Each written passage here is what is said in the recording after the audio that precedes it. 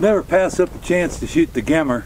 Come on over to the fire. I'll show you what we're doing today. Oh, there we go. Let's find a spot for this. Hi guys, Buckskin Dave here. A little coffee here. Welcome to my new set. Finally got cold enough around here that, and wet enough I could actually start a fire out here. Of course now I got the smoke to contend with, which, you know, it'll chase me around. Anyway, I haven't been posting for about the last month and a half, and it's been for a variety of reasons. I've been trying to do a little trapping, trying to do a little hunting. This weather really, and look at it right now. I mean, it's almost 40 degrees, and it's November 20th, and there's just a little bit of snow. And actually, up until yesterday and the day before, this snow was gone. We had 75 and 80 degree afternoons up until about a week and a half ago. Then we got whacked with snowstorm after snowstorm. It ran me and my traps out of the high country. And then it rained for 2 days, went away, and then just put this down night before last. So really the hunting has been not very good for anybody.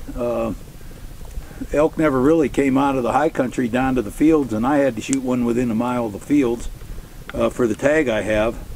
However, next week my muzzleloader elk season opens, and the weather's starting to look good. Hopefully it'll get nice and cold, and not too much more snow, just a little bit, so we can get up into the hills, and I can go anywhere with my muzzleloader and shoot a cow. So what I'm going to do today is get my 58 cal up for the task. I need to make a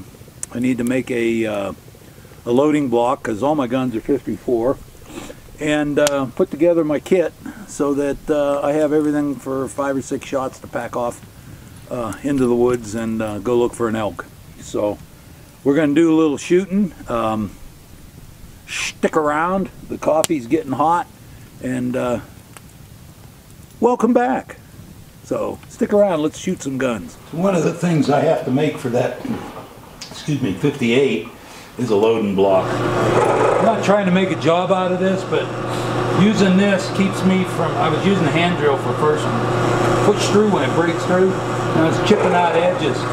So I just went ahead and set it up in here. It's actually a lot easier.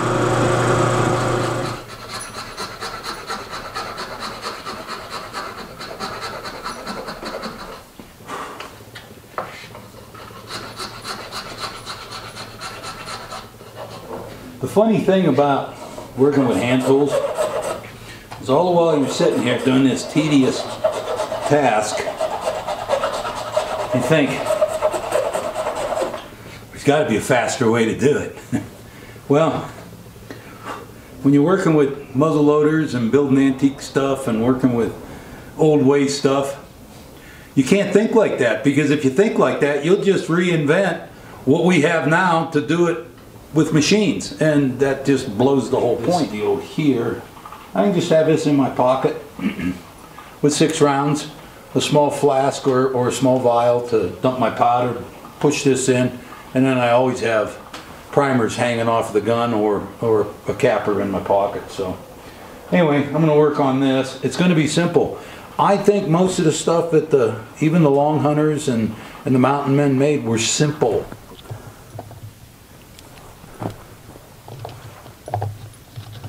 Now then, play pigeon and see what we can do here. Now, it looks like I need some practice with that. I haven't shot this thing in a while, so we're going to keep loading it until I get the right hold on that. This does shoot a little bit high, so I'm going to have to...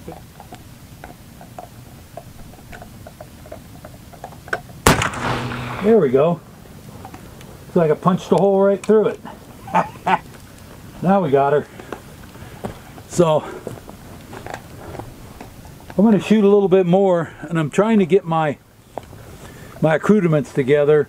And I mean, I have a capper that'll go in my pocket, and I have a small flask and a loader, you know, a charger that's 80 grains. All I really need, it's those things are right there. I can have them hanging off the front of me.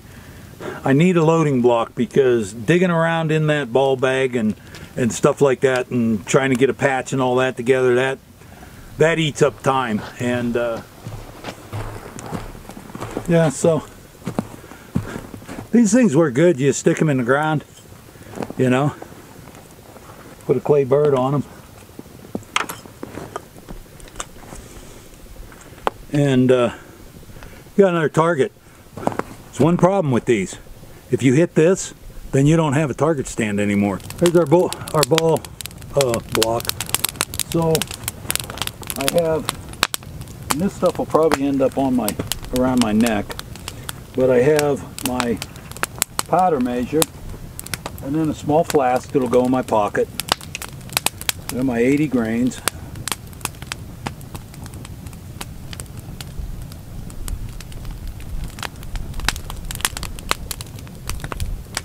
So put our 80 grains in.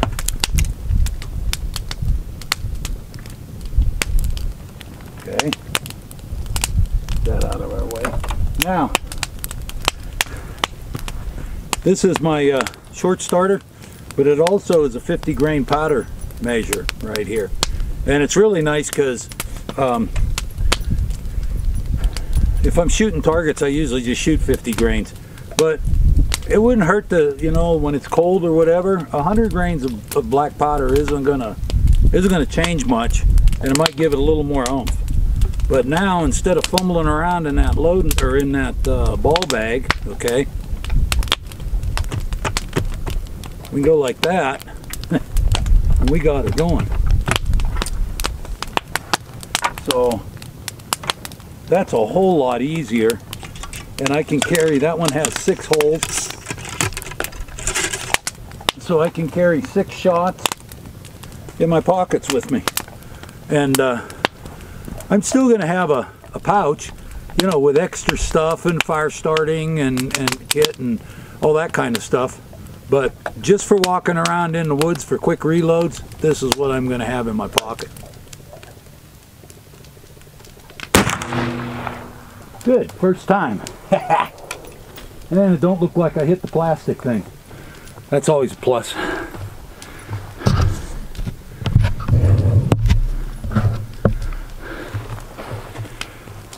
So she's shooting pretty good. I'm gonna have to put my hunting jacket on, or my capote, or whatever I'm wearing when I'm hunting, and then kind of line out. I like to have stuff, if I'm like this, okay, when I load I go like this. So the first thing I'm gonna do is put powder in. I'm gonna hold it up with this hand. So my powder is gonna be on this side. I can lean it, pour it into a thing, dump it, and then same thing with my loading block. Boom, my deal's on there. Or if it's here,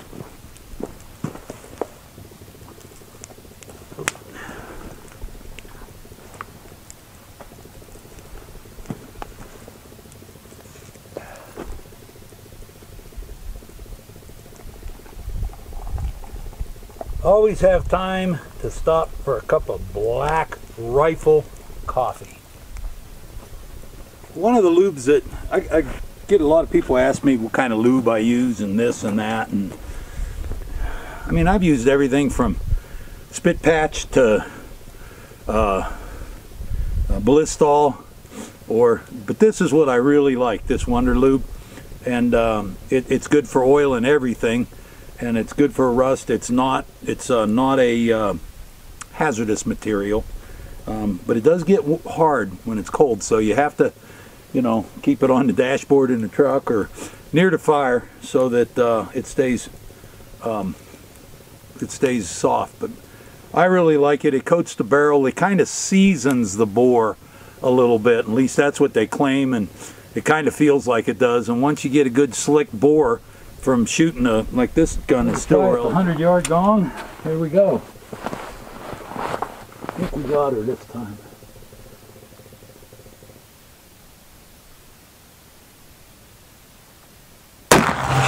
There we go.